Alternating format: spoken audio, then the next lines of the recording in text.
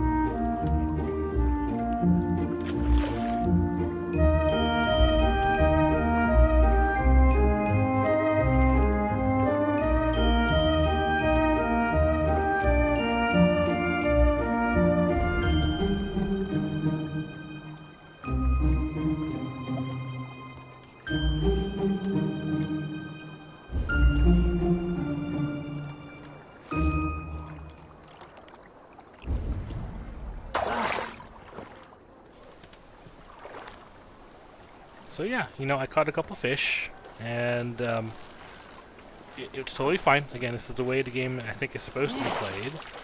But let me show you the way I like to fish, and what I think is the best way to fish in this game. And that's with a spear. Now, any spear will do. These fish don't have a ton of hit points after all.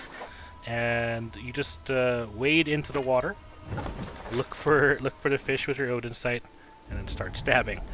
Now, as you'll see, it takes me a little bit to get used to the timing, the range, and the direction of a spear attack, because you know, obviously you're using the spear normally to fight people, not to kill fish in this game. But as you'll see, as I get that timing, I start really bringing in all these fish. Now this is cut and sped up a bit, but I spent around 20-30 minutes fishing in this game with a spear, and I probably caught about at least 40 fish, which is way more than I think I would have gotten with just the line and hook.